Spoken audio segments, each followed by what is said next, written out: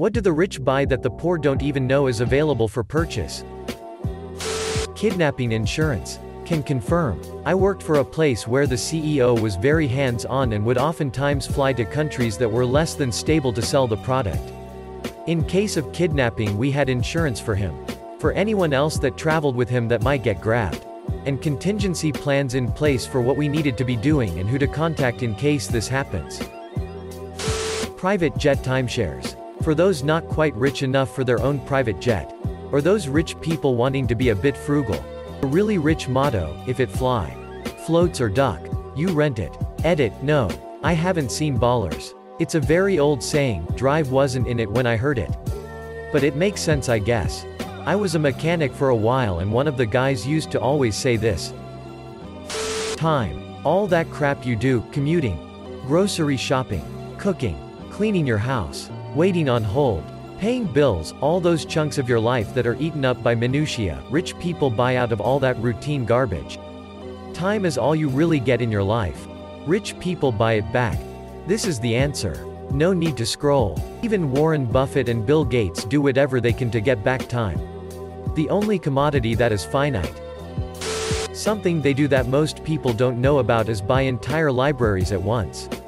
My sister used to work at a bookstore, and told me someone came in and wanted to furnish their library with a library-size purchase of books. They just wanted cherry-picked bestsellers left to the discretion of the people working there. It sounded wild. Edit, this place is a wealth of knowledge. And I'm here for it. Had no idea you could buy books by the foot. What a bizarre idea. Some wealthy people also buy books as decoration, with no intent of reading most of them.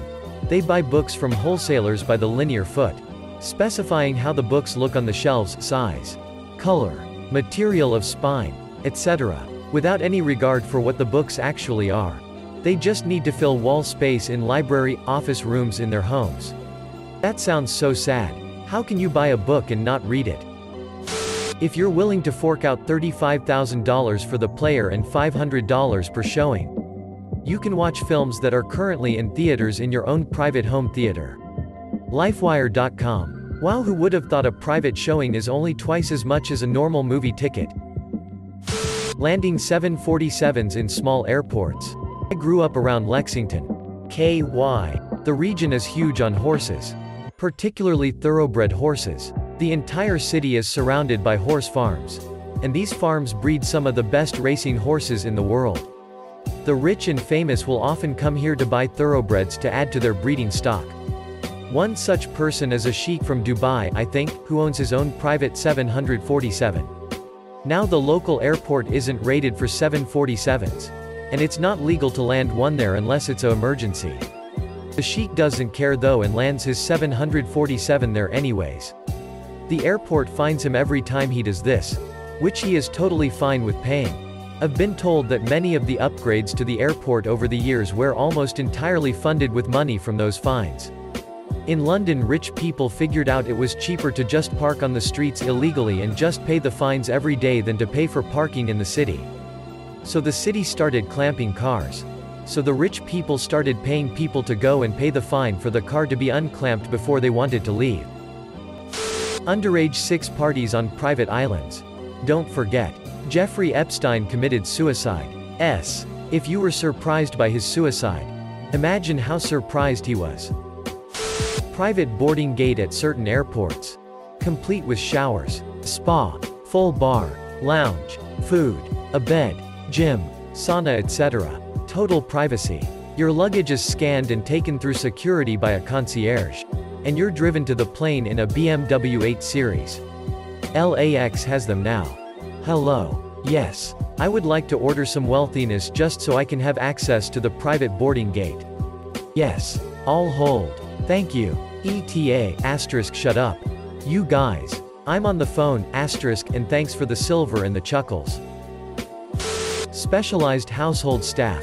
When someone is truly mega rich, running their household takes the same complexity as running a small to mid-size company. And management is skilled and compensated accordingly. Don't think butler, think head of operations at a luxury hotel. The staff that household managers oversee can be really specialized as well. For example, Larry Ellison has his own personal curator to oversee his collection of Asian art. They do things like advise on the purchase and sale of art in his collection. Oversee storage and display of art housed on his property. Oversee process of lending art for storage and display at museums. The curator will often have their own staff to conduct actual conservation work, art transport, art installation, etc. So if you've already got an in-house crew of 7 people focused on your art collection alone, imagine how big your entire household staff is. That's why you've got a household manager. One of my friends comes from a super wealthy family. We stopped by her parents' house and of course it's a mansion with a full staff. The lead maid took one look at me and guessed my size. From there she laid out several outfits that had been bought but not worn for me to take home. It was surreal. Everyone knows about mega yachts. But the very rich also enjoy their own trains. Or at the very least private super luxurious train cars. With their budgets it isn't expensive to rent space on freight lines and an engine. Assuming they don't own their own. Sometimes a group of friends will hook their private cars together and motor around a continent having a big party. Now I am imagining some fat cat in his luxury train car between a bunch of loads of coal and some hobos in an empty boxcar. Pet cloning. Ex-boss was getting his dog cloned for $100,000. Oh, I've heard of this. There's a company in Texas that does it kinda regularly apparently now. $25,000 for a cat. $50,000 for a dog. It's something like a $1 2K deposit just for them to send your vet the kit to obtain bio samples and to store the material. You pay the rest of it whenever you're ready to clone your critter. Edit, the company is called Via Gen if anyone's curious. Thank you, relative scale. See, I just don't get this. Had a friend whose super wealthy parents did this. Guess what? Different temperament and everything, because it's still its own animal. They thought they were getting another one of their precious snuggle baby and this one hates to snuggle and gets into everything mischievous.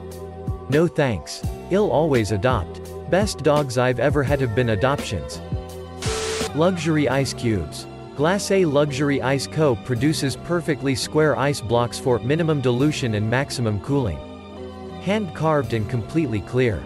These cubes are sold in bags of 50 and each bag costs $325. That's some BS. How much a drink is cooled depends on how large of a surface area the ice cube has and is correlated to the rate at which the ice cube melts and thus dilutes the drink. Either you get minimum dilution by using spherical ice cubes or maximum cooling by maximizing surface area. Both at the same time is just not a thing. Entire floors of hotels or multiple floors. Entire restaurants. Chefs from literally any restaurant in the world to cook for them. Wherever they are. I saw all of those things done by a prince of Saudi Arabia. We estimated it cost him $50,000 just for the one private meal in our restaurant. Given that he 1. Had the top 4 floors of our hotel booked for the hundreds of staff to take care of him. His wife and his 2 kids, plus likely some concubines. If I'm being honest, as someone in this part of the world, being rich equals the number of people who work for you. 2. He paid $30,000 just to close our restaurant for one meal. 3. Flew his favorite chef from New York to Orlando to cook for him. On his private jet, and then back again. Of course. It was likely the other private jet he had just for his staff. Not for himself or his family. 4. Make food our entire staff. All the kitchen staff. All the federal, state and local security and him. His wife and his 2 kids. I have posted the entire story somewhere else in the past. But I couldn't find it easily. I had a buddy who taught ski lessons to another Saudi prince's little kid and had some nearly unbelievable and yet similar details during his interactions with them. That kid had an entire team around him or probably 10 staff. Plus vehicles, snowmobiles, a helicopter, and so on. I later met a guy who worked on an ultra-luxury 300-foot yacht and served Bill Gates and his wife. Among other super-rich people. Their primary job was to operate without interacting with them. Or at least as little as possible. This shows you, in some sense, that having people around you doing stuff you need to be done but doing it invisibly is another perk of being rich. Edit added some details and additional stuff. A billionaire spending $50,000 a night. Every day of the week. for an entire year, is about the same ratio as a guy with $1,000 in the bank spending $18 over the course of a year. Or 20-ish cents a night. Edit, $73 over a year. Sorry, I was slightly intoxicated and tired when I wrote that. Point still stands. Though. I had a buddy who hired a driver. Got him to get a chauffeur's license. And then made sure his Jaguar was long enough to meet criteria as a limo. And then he could legally drink in the backseat. When I traveled with him internationally. Someone met us at the door when we were dropped off. And they walked us to our plane. None of that customs security stuff occurred. In Iowa, your vehicle doesn't have to meet length requirements. My husband worked with a guy whose wife got her chauffeur's license so he could drink in the back seat of their sedan. Private performances with big-name artists. I was on a yacht in the Virgin Islands and some mega yacht owner pretty close to us had Christina Aguilera flown in to perform for his guest on the mega yacht. We were close enough to see the performance, not close enough to pretend to be part of the party. I saw an interview with Penn from Penn & Teller talk about doing a private show on a yacht for one of the Microsoft guys. They paid to shut down their Vegas show for a week. Flew Penn Teller and their crew to Asia, put them up for a week on a luxury yacht and had them do one show for their friends. There was a couple of big-name bands on this cruise as well. Wasn't it Paul Allen, and he died after booking, but his friend's family said to come on down and do the show anyway? A platinum retriever. And here I am with my bronze retriever.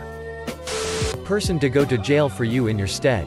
This is a known phenomenon in Latin America, but I imagine it happens in other places as well. Certainly amongst the Yakuza it happens. I knew a guy who did 8 years for his boss and got paid. You can buy houses ready to move in only with a suitcase. These houses are more than fully equipped. Everything is already there, like the whole furniture. Glasses, knives, forks, spoons, tissues and toilet paper, towels, toys and games for the children, etc. But Shaq literally had to spend 70,000 United States dollars in the middle of the night at Walmart to get his new dig furnished. I don't know.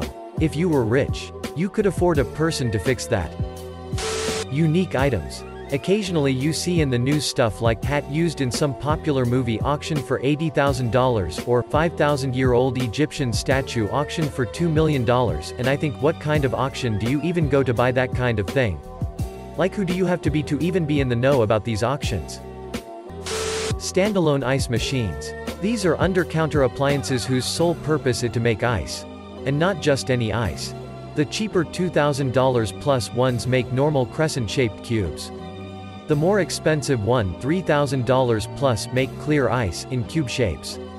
And then pellet ice makers, $4,000 plus, which is the chewable ice like Sonic has. These are the more entry-level models to boot. Some break 5 digits. I used to work for a manufacturer of these, and at some point a lady was arguing with me because we were shipping a replacement part ground instead of next day air, and she made a snide comment about if it were my ice machine she'd bet it wouldn't take this long. I told her, "Ma'am, I don't have an ice machine." She snapped back all proud like she'd cornered me with, "Then how do you get ice?" I told her from an ice tray, and she replied with, "Well, I don't have to do that." "Yeah, well, for the next 3 to 5 business days you do itch." I do not miss that job at all. Pro tip for those who like Sonic Ice but are short $4,000. You can buy it by the 10 pounds bag at Sonic for $1.99 plus tax. I'm not rich, but due to the fact that my dad was a top-level Gov official and I went to a very elite private boarding school, I hung out with some fabulously wealthy kids, i.e. rich parents. What surprised me is what a portion of very rich people don't buy. I noticed that a surprising percentage of very wealthy people don't buy super fancy cars. For example, one family who owned a world-famous beverage company all drove around in nondescript SUVs or minivans. Some rich people are extremely flashy, but others are almost manic about not being seen as crass. And to those people, a supercar is crass, but apparently having a $10 million home in Palm Beach is not crass. Face with rolling eyes. Money talks. Wealth whispers. Edit, thanks kind stranger. Poor people. This is basically how Dubai was built almost overnight. You think your platinum card is cutting it? Please. Centurion is the way to go. It'll cost 10 grand just to get one initial fee to join and the first annual fee. But you get everything. The Crystal Method are playing a local venue and you want to go backstage and shoot the sheet with Scott Kirkland because you're interested in donating to his favorite causes because you've always admired the guy. His political opinions. And his music? That can be arranged. Want a table at Schwa in Chicago? In Vegas. Schloss Schauenstein in Furstenau. Or Aragawa in Tokyo? They'll get you in tomorrow. Need a full itinerary plan for a week in Paris? Need that new iPhone on day one but don't want to stand in line? Want to stay at the most luxurious place in Ibiza for the days Pete Tong is at the Blue Marlin? They do this in their sleep. It's a butler and concierge and local expert and best friend that knows a guy you'll ever meet. All just a call away. You get all this with Platinum Amex. The concierge team, at least in the UK, are phenomenal. I have a Centurion and I'm in the US and I haven't noticed any difference with the concierge versus the Platinum. It's sold how Op stated, get in anywhere, but I haven't found any extra success versus just booking it myself through other channels, knowing the right people. A while back some guy on here was talking about his experience working as a sort of personnel manager for a billionaire and how things are just wildly different for them. The specific example he used was how things work when these people want to go on a trip and give any notice at all to their employees. What happens is that an advance team gets sent ahead by a few days to scope out the rented bought location and report back exact dimensions for closet space, drawer space, etc. People back at the home go through the clothing, jewelry, etc., and draw up a priority list which is sent to the advance team. The advance team then spends the next 2 days purchasing the list of items. Entire wardrobes, jewelry sets, makeup kits, bathing supplies, etc. Anything they cannot get, not enough time. Or as one of a kind like the family heirloom watch the rich dude wears every now and then, is relayed to the house team. The family's schedule is arranged such that the moment the family leaves the house on the day of travel, a whole team of people rushes through and packs up all the remaining items, only after the family leaves. You wouldn't want to deny them access to their items for even a few seconds, which are then sent ahead to the airport while the family has a lunch or something somewhere.